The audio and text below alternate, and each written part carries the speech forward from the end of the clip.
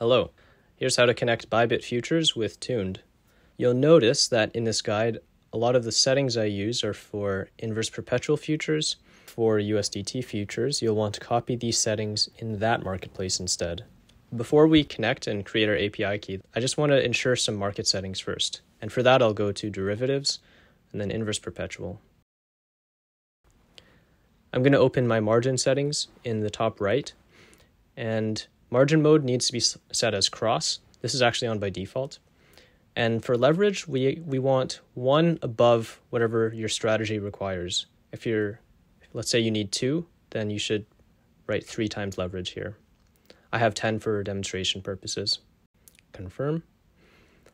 And of course, no change applied because these are just my settings that I'm showing. Then we're going to go to the profile icon in the top right and select API. And so this is what Tuned will use to connect with Bybit. We'll create new key and connect to third-party applications.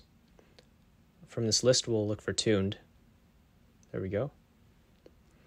And then for permissions, we're going to select orders and positions. These are for contracts, which is derivatives markets.